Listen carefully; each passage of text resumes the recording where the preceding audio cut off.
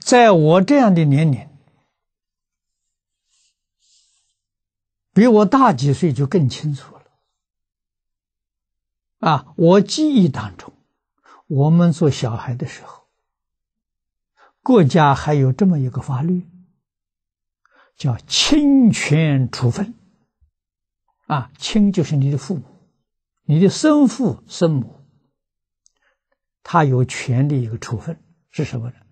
如果他不喜欢，这儿子不孝，告到这个官府你们把他杀掉，立刻执行，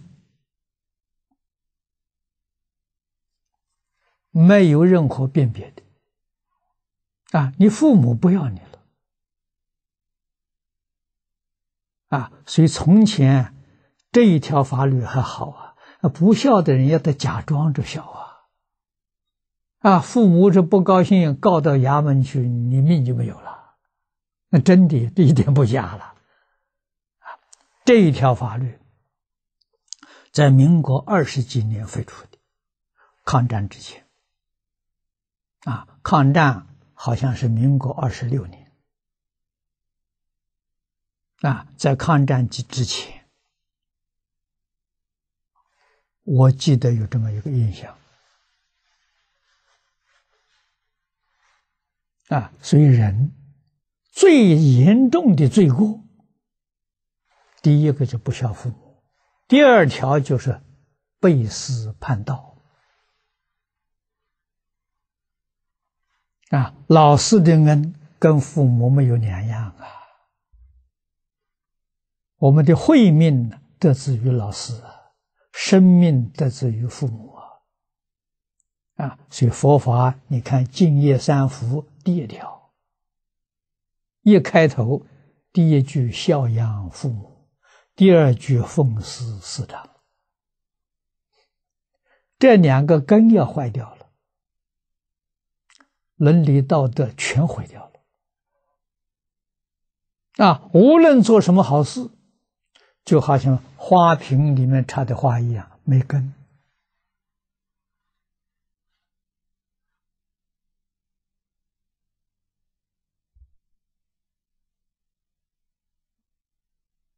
这个道理很深很深。现在人不讲求了，没人去想它了。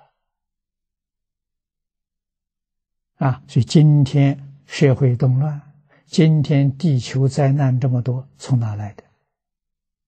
孝敬两个字没有了。这是信德的大根大本。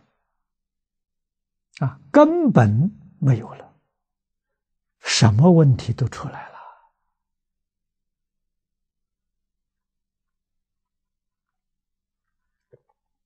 今天要救这个社会，怎么救法了？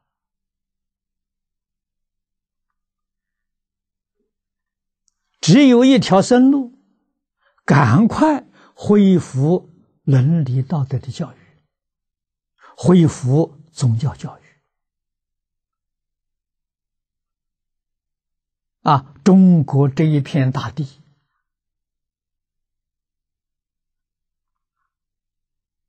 能延续5000年，靠的是传统教育。在西方，在外国，维系社会安定和平，靠宗教